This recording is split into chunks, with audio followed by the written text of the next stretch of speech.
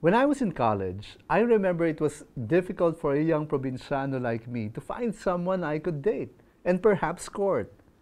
There were so many girls that I was attracted to at that time, but I had no way of getting to first base and to get to meet them and know them.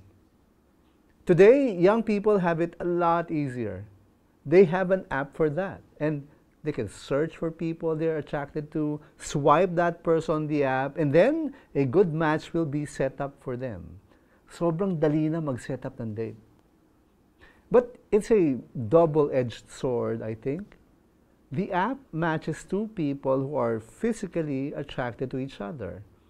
And with the liberal culture prevailing today among young people, when they are physically and sexually attracted to each other, it is generally expected that they can sleep together at a certain point.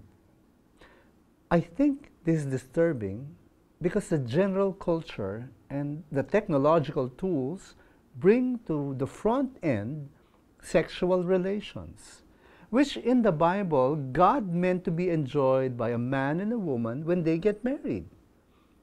This temptation, born out of strong physical attraction, needs to be tempered. But you might ask, how can you do that when your hormones are raging wildly? The Apostle Paul has sound advice for this.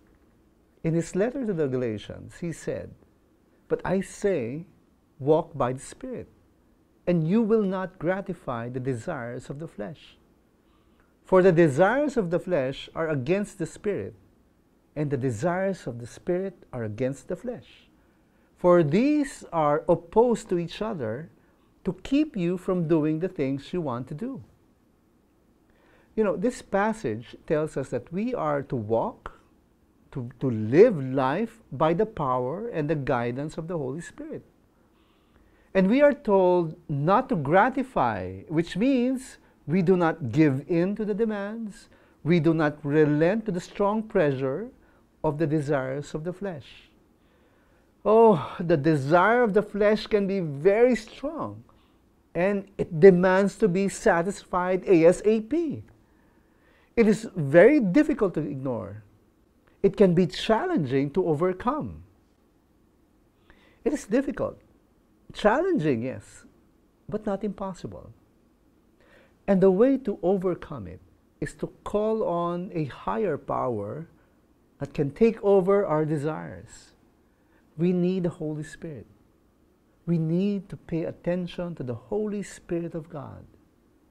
We need to pay attention to where the Spirit leads. Wherever the Holy Spirit points us to, we follow. We walk by it. We walk in step with the Spirit. The desire of the flesh will clamor for attention, but our focus must be fixed on the Spirit if we have any hope of overcoming the desires of the flesh. Our minds and hearts cannot attend to both. It's either the flesh or the Spirit. We cannot pay attention to both.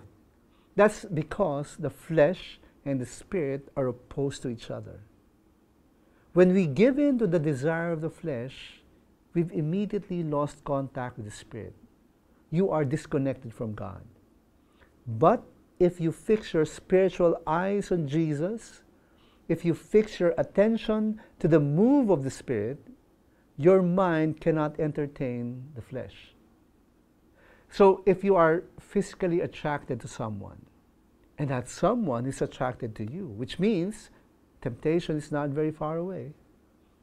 And if you want to remain right before God, there is only one thing for you to do. Walk by the Spirit. You will be able to overcome the desires of the flesh.